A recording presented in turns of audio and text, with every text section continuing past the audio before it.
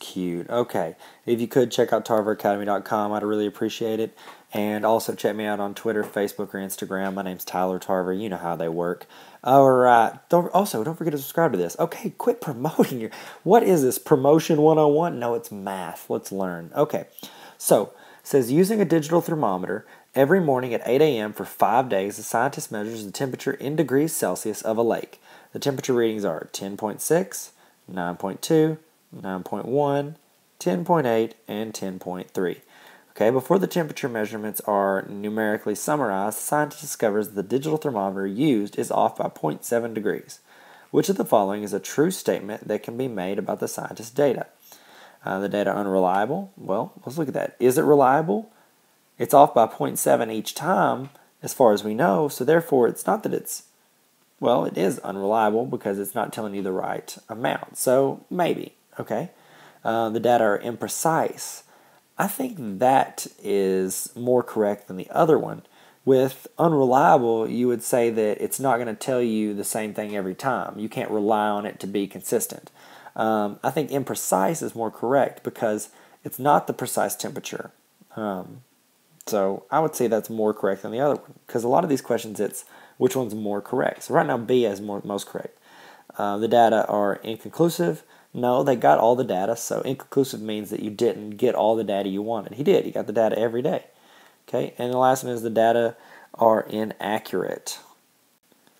So we need to look at the two possibilities that we have left that we haven't ruled out because we knew imprecise felt more correct than the other two.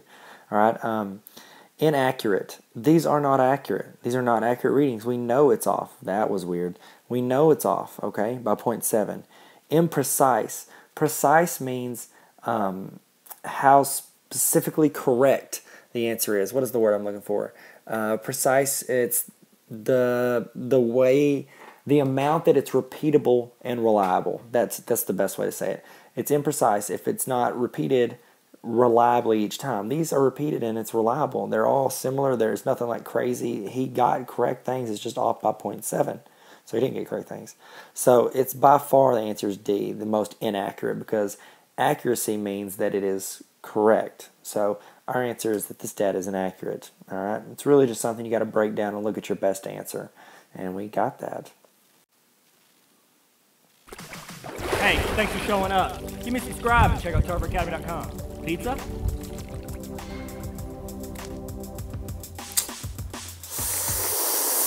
Yeah, spoiler alert, that was a pancake, not pizza. Check out tarveracademy.com for full math lessons. Check me out on Facebook at Tyler's Okay. Got my Twitter. You can shoot me a picture of whatever you're working with. I'll try to work the problem for you. And then I've got another YouTube channel where I don't do as much math. If you could, please subscribe to this channel and tell your friends, or don't. Just subscribe quietly and never tell a soul. And then you're like, that's too much math, brah. I don't care about that. Well, check out the other YouTube channel, okay? It's 13 Evil Shenanigans. You're like, I can't spell shenanigans. It's okay. Just go to this one. Or just type in swordhorse.com and it'll take it straight there. Unless I didn't pay for that and then it went away. And it's like 30 years in the future and you're my kid. Inception. That's not how that works. Okay, stop talking.